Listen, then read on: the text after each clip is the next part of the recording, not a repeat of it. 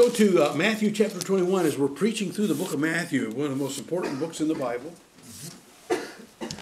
And as we've gone through this narrative in Jesus' life, and of course Matthew trying to help us get that Jesus is the King of the Jews, we're at this point where this is the last week of Jesus' life on earth. And so we saw that sure enough, he had that triumphal entry into the city where they proclaimed him, Hosanna, Hosanna to the King, and the people were happy to see him and have him come and riding in on the colt of an ass.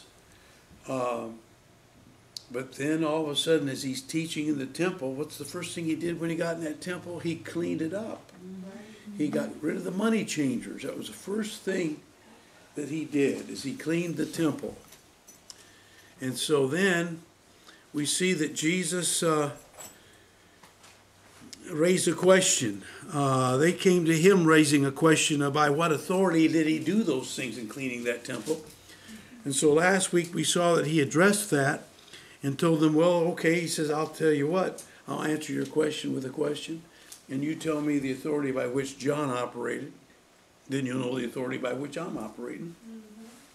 But they said, well, we can't tell you. Again, they couldn't tell him because they didn't want to admit the truth.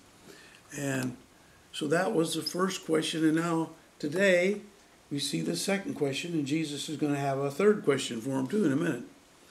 Because again, he's going to drive it home to them. If they're awake, they'll get it. But if they're not awake, they ain't going to get it. And I'm so glad at least that Joseph of Arimathea got it. I'm so glad that at least Nicodemus is going to get it. But most of them aren't going to get it. And you know, we've preached this. How many hundreds of times have you heard about the life of Jesus? And how many times have you heard about Jesus cleansing the temple? You know Jesus cleansed the temple, right? Twice. He cleaned it twice.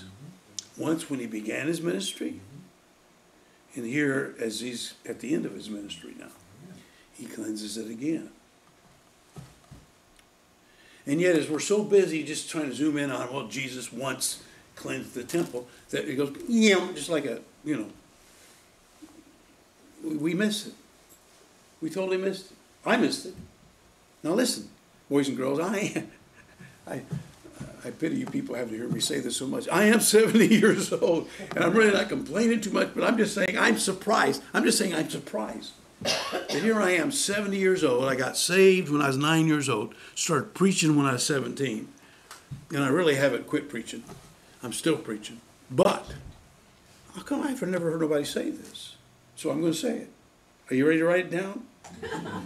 I think it's pretty profound.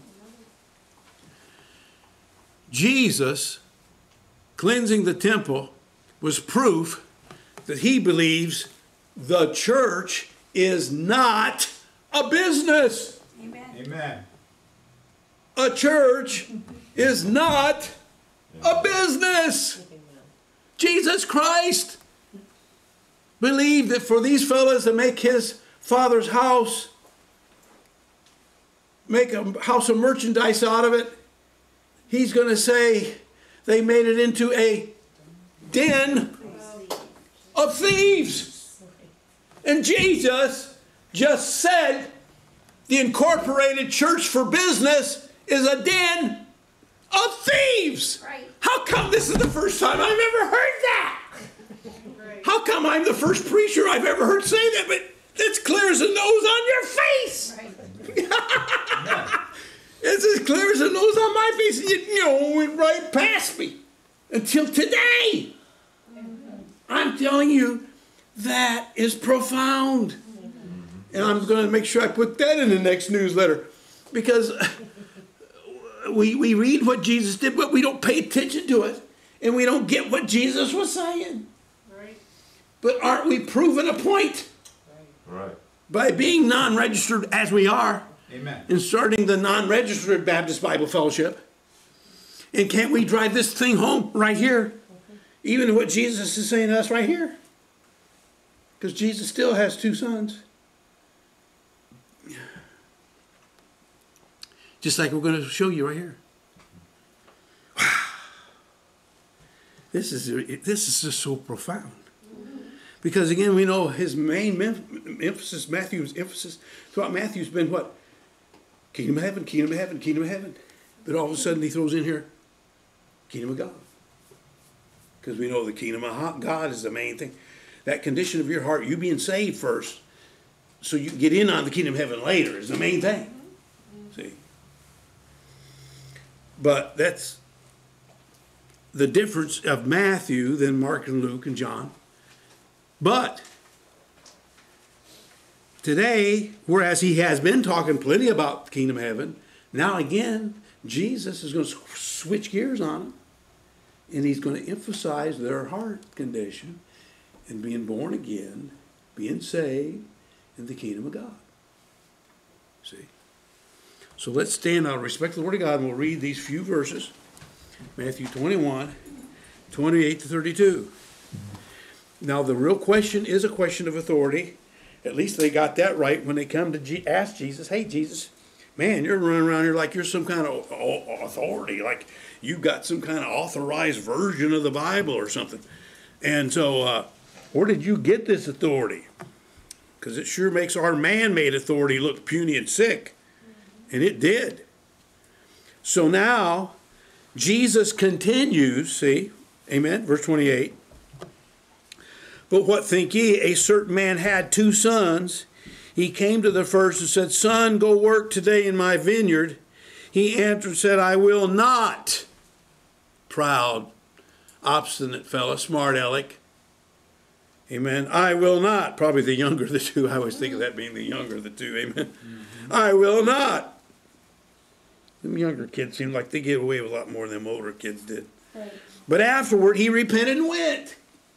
So it showed he really had a good heart. His heart was right. Mm-hmm. Though he put his mouth in gear first and got a little emotional. And sometimes we do that. Usually that's what screws us up the worst. We're thinking with our feelings and we don't think it through. Mm-hmm. But once he studied about it, he come through. All right. I will not. But afterward he repented. And see, this is the key word of what Jesus is saying, even about John the Baptist. You know, John the Baptist preached repentance. Mm-hmm. He wasn't one of these easy believism. Right. Only believe, all things are possible, only believe. No, he preached repentance. Afterward he repented and went, and he came to the second and said likewise. And he answered and said, I go, sir. Oh, so prim and proper. I go, sir, and went not. Whether of them twain did the will of his father? They say unto him, the first. Jesus saith unto them, Verily I say unto you, that the publicans and the harlots go into the kingdom of God before you. For John came unto you in the way of righteousness, and ye believed him not. But the publicans and the harlots believed him, and ye, when ye had seen it, repented not afterward. See? That ye might believe him. Amen. Let's pray. Lord, again, thank you for this book.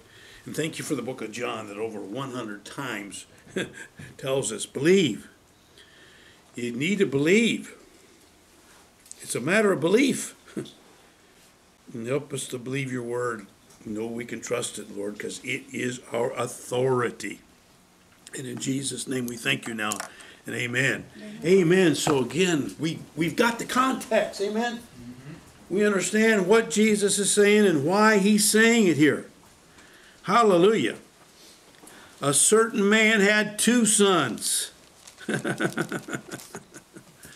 And so Jesus uses this parable to bring it home. A parable of a man and his 2 sons concerning the kingdom of God. See, he switched now on them to talking to him about the kingdom of God. So there's a real difference in the Bible between the kingdom of God and the kingdom of heaven. And in John chapter 3, the Bible tells us a lot about being born again, being saved, and how this is the key to seeing the kingdom of God or entering the kingdom of God. Amen? John chapter 3, verse 1, there was a man of the Pharisees named Nicodemus, a ruler of the Jews.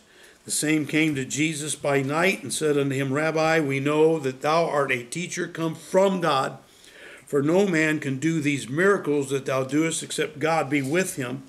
Jesus answered and said unto him, Verily, verily, I say unto thee, except a man be born again, he cannot see the kingdom of God. Because again, God is a spirit. They that worship him must worship him in spirit and in truth, which he's going to say in John 4.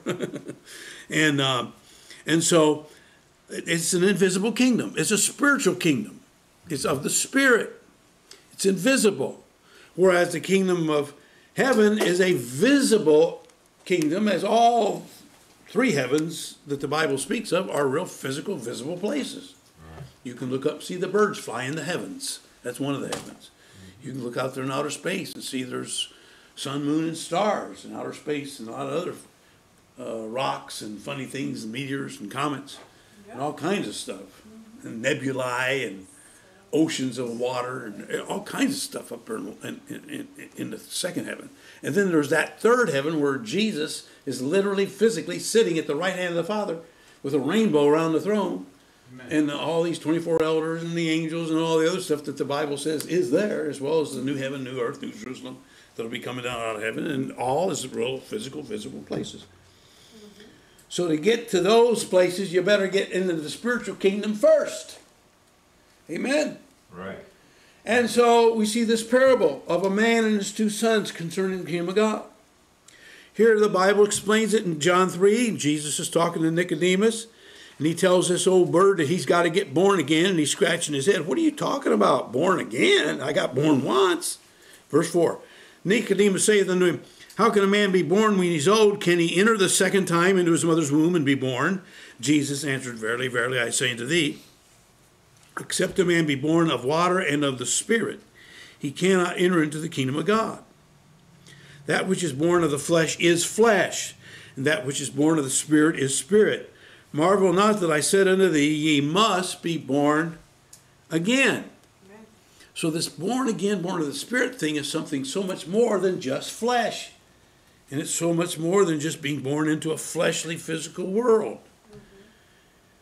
Marvel not that I said unto thee, ye must, so it must be true. It's kind of a musty old message, but it's still true. Ye must be born again. Amen. Ye must be born again. The wind bloweth where it listeth. Now Jesus is going to help us understand it by, again, using something of a parable and using the idea of the wind.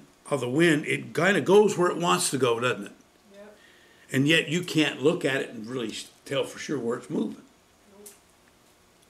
The wind bloweth where it listeth, and thou hearest the sound thereof. You can figure out where the wind went when it comes by and comes through. Yep. But you can't, by looking, tell where it's going. Because it's invisible. It's a spiritual kingdom. And so it is with this being born again. The wind bloweth where it listeth, thou hearest the sound thereof, but canst not tell whence it cometh, and whither it goeth. So is everyone that's born of the Spirit. Nicodemus answered and said unto him, How can these things be? Now, see, he's an old man, sort of like I am. And he's thinking, here he's been a rabbi in Israel, and he's smart, he's got a master's degree. And yet, he don't even know what Jesus is really saying. How can these things be? Verse 10, Jesus answered and said unto him, Art thou a master of Israel, and knowest not these things? Verily, verily, I say unto thee, we speak that we do know, and testify that we have seen, and ye receive not our witness. If I have told you earthly things, and ye believe not, how shall ye believe if I tell you of heavenly things? And that's why most of the people just can't get Jesus at all, because again, he's so much above us, being sent down from heaven, and he's telling us so much heavenly things that we can't even get geocentricity, or just so many things. We can't figure out what the forbidden fruit is. We can't figure out nothing. We're dumb as a box of rocks. But yet, if you love the Lord and believe his book and believe what you read, pretty soon the Bible starts unlocking itself. Amen. Verse 13, And no man hath ascended up to heaven, but he that came down from heaven, even the Son of Man which is in heaven. And that's another wonderful thing to think that when Jesus was talking to Nicodemus, he says, I'm talking to you here and I'm right here right now, but also I'm not just here, but I'm up in heaven too. See, that's a concept that he knew that Nicodemus needed to learn, because he didn't quite have it down yet that God is all-knowing and all-present. Amen. But he is. He's omnipresent as well as omnipotent, all-powerful, and omniscient, all-knowing and all-powerful. And what is the other one? Omnipresent. Always present. Always present.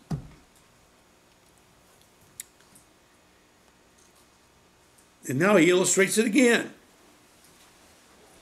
And as Moses lifted up the serpent in the wilderness, even so must the Son of Man, speaking of himself, be lifted up. Amen. That whosoever, now who's that mean, whosoever? Who's that mean, JJ? Whosoever, who's that mean? Anybody, huh? Right. Whosoever. Whosoever believeth in him should not perish, but have eternal. What's that mean? Eternal life. Eternal life. See? That's speaking about a God-likeness. God is an eternal being. See, man has a beginning and an end. But God never had a beginning and never has an end. He's eternal in the heavens. He's eternal in the heavens. Amen. See, that's a quality that is God alone. Right. And yet you can have that godness of life. Because if you will believe on Jesus, whosoever believeth in him should not perish, but have eternal life. That is what we call a quality of life. Right. It's not just a quantity. Now, you also will have a quantity of life, just as sure as God is always going to exist. For God so loved the world that he gave his only begotten Son, that whosoever believeth in him should not perish, but have everlasting life. And you see, if you get saved and you get that eternal life, and you guess what? You got an everlasting life. Right. It's a life that lasts forever. Amen. There's no end to it. For God sent not his Son into the world to condemn the world, but that the world through him might be saved. So are you saved? Amen. You need to get saved if you aren't saved, because you need to be saved, and Jesus come to get people saved. And the Father wants you to be saved. And that's why God sent John the Baptist to start preaching for Jesus 6 months before Jesus showed up. And John the Baptist was his forerunner. So like this man here has his two sons. You see them there? See, there's the one son. He's kind of younger. He ain't too interested in doing anything his old man tells him. But his older son, oh yeah, he's so proud of him. You know, oh yes sir, yes sir, you want me? Yes sir, I'm going to go. Yes sir. But he didn't mean it. Gas bag. You know, he's got a little education. He's been around a little longer. He knows how to say the right thing, but he don't do the right thing. Manipulator. Yeah. So the father commands his first son to go to work in his vineyard. He says, I will not. He's obstinate. He later changes his mind. He ways. The father also commands the second son to work. He says, I will, sir. But he never goes. The first son did what his father wanted. Amen. And that's the same thing. God's kind of looking for some sons and daughters that'll do what he wants them to do too. Amen. He's got some that won't do it. Oh, they can talk a good talk. They got education. But they won't do something because their heart's not right. See? Jesus was driving it home, man. Amen. So what a beautiful little story here. So we see, number one, that yes, what think ye? A certain man had two sons. He came to the first. Son, go work today in my field, vineyard. He said, I will not. But after he repented and went. That's what the Lord wants. Amen. There's a bunch of harlots and dopeheads, crazy people. They acted on their feelings. They screwed up first time. But thank God they heard John preach. Thank God they said, yes, sir, sir. Yes, sir, we're going to repent. Yes, sir, we want to go to heaven. And hallelujah, a bunch believed. But them Pharisees, when they watched them change lives and stuff, they said, well, I can't deny they definitely got to change life. But I'm so glad I've never needed change. I'm so glad I was raised right and I'm educated. You know, I've been sent to the best schools and I got the best education. I'm mama called, daddy sent. They're so cocky and sure of themselves, aren't they? At least, you know, we know all about Moses and we know who sits in Moses' seat and blah, blah, blah. He came to the second, said likewise. He answered, said, I go, sir, and went not. See, he knew the right language. He's got the right lingo now. He's very polite. But his heart ain't right. But the first son did what his father wanted. Whether them twain did the will of his father. See, that's the question. Are you doing the will of the Father? Many people can't find no Father. They're not sure. Maybe God's or her as far as they're concerned. According to their Bible, according to their preacher, according to their minister, whoever she is. But the point is, the repentant sinners enter the kingdom of God before the sacramentalists do. Amen? There are those totally trusting in those sacraments and in those holy things and those holy acts and those exercises of certain feasts and how to dress and how to trim your nails and how to clean the dirt under your fingernails and how to wash. There's the self-righteous religionists and those who make their false professions that they know God when they don't know Him at all. If they knew Him, they'd known His Son. Like Proverbs said, what is His name? What is His Son's name? Well, when He come, some knew who His Son was, but some didn't know Him as His Son. Some of them are still waiting on the Son to come. You know, stoop is all get out. Here they and their forefathers for thousands of years claimed to have known and studied the Scriptures. And yet, they still don't know who His Son is. So we see this second point of the sinners enter the kingdom before the religionists do. Amen. Jesus said, okay, verily I say to you that the publicans and harlots go into the kingdom of God before you do. So praise the Lord. John was out in public. John was a street preacher. He preached in the open air because he couldn't get in the buildings. They didn't want him. They didn't need it. So then third, we see the reason. Traditionalists did not recognize John the Baptist preached by the authority of God. John preached Jesus was the Christ of God. As well, the Holy Scriptures taught He is. Either you have the authority and you believe the authority, or you reject Jesus and God's authority. Amen? Right. And these idiots rejected it because they thought they were. Because of their strict keeping of the traditions of their fathers. But John preached righteousness. John preached that sinners needed to believe on the Lord. And sinners did believe John and John's word. And so the Jewish authorities saw changed lives, but still did not repent themselves and believe individually themselves on the Jesus that John was preaching. Amen? They did not believe, and therefore they did not repent. And so Jesus nails it for us. So we're learning some things. Again, if we backed it up a little bit, so we're learning, okay, the question was the authority of John. Where did John get his authority? And the point was these people wouldn't repent and accept the authority that John had. And neither would they accept the authority of Jesus, but Jesus proved it. Because these people were believing on Jesus, and when Jesus was there, they all loved Him and fell in love with Him, became His disciples and followers, so much that there was even 70 that would believe and follow Him. And pretty soon, by the time you get to the day of Pentecost, next thing you know, it's 120. And then it starts taking off after that. It becomes hundreds and hundreds. And we're still here following Him today. Amen. Hallelujah. And so some still believe, don't they? And that was the issue. The last line there says, repented not afterward that ye might believe Him. And so that's the issue. So let's turn quickly to John 3 then, where I stopped. And now we'll pick it up at John 3. Let's pick it up at like 25. John 3:25. Good place to pick it up, I think. Let's see here. Then there arose a question between some of John's disciples and the Jews about purifying. And they came unto John and said unto him, Rabbi, he that was with thee beyond Jordan, to whom thou bear witness, behold, the same baptizeth, and all men come to him. John answered and said, A man can receive nothing except he be given him from heaven. Ye yourselves bear me witness that I said, I am not the Christ, but I am sent from him.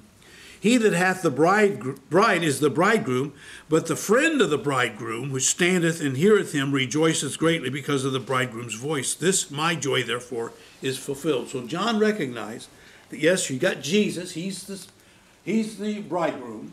And Jesus has come for his church, for those that believe on him. And we are the bride of Christ. So we're his bride, as all the believers from the time of John the Baptist to now are part of that bride of Christ. Yeah. But John saw himself, as he rightly was, the last of the Old Testament prophets and the friend to the bridegroom. And someday we're going to all be in heaven, and we're going to have this great wedding supper of the Lamb, that when we all go to heaven and meet the Lord there in the air, then come back after that tribulation period, and he begins that millennial reign, one of the first things he'll do then, after he cleanses the temple and establishes the Old Testament economy again, then we'll have that great marriage supper of the Lamb, and that marriage supper will be the bride and the bridegroom and many guests. Amen.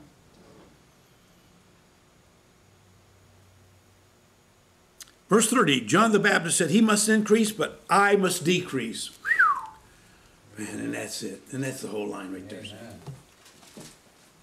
Amen. Is Jesus going to be increased in the incorporated church, or is he decreased? Decreased. He must increase, I must decrease. Your man-made business ways, and you're incorporating the things of God in God's house. Oh, that might look logical. That might be the way the unsaved world says to go, and for sure all the attorneys say it. Lost or saved. But that's not God's way. He that cometh from above is above all, and he that is of the earth is earthly, and speaketh of the earth. And he that cometh from heaven is above all. And what he hath seen and heard, that he testifieth, that no man receiveth his testimony. He that hath received his testimony hath set to his seal that God is true. See, that's our authority. Amen. God is true. For he whom God hath sent speaketh the words of God. For God giveth not the Spirit by measure unto him. The Father loveth the Son, and hath given all things into his hand. Here it is, he that believeth on the Son hath everlasting life, and he that believeth not, the Son shall not. He that believeth not the Son shall not see life, but the wrath of God abideth on him. Isn't that awesome to see? John the Baptist was preaching the same thing that Jesus believed and taught, and John the Baptist was teaching and preaching even what John the Apostle preached and believed, like he said in John 3 earlier. Mm-hmm. And it's a matter like Jesus said, but you goofball leaders of the Jews, you saw that change in them harlots and sinners that John preached to, and you saw the change in their life, but you didn't want it. You thought you were so much better than that. You wouldn't repent. That's it. See, some people think, well, we got to go by our logic. We know the church needs to be incorporated. That must be why Jesus cleansed the temple. Let's all stand by our heads in prayer. Father, thank you. What a message. Yes. Help us to act on it now. Meditate on it. Thanks for the Lord giving it and revealing it to us today. Because we sure never thought of it in that way before. And I hate to say I'm 70 years old and didn't really get it to the day. So thank you, Lord, for this great truth. Help us to act on it now. In Jesus' name, amen.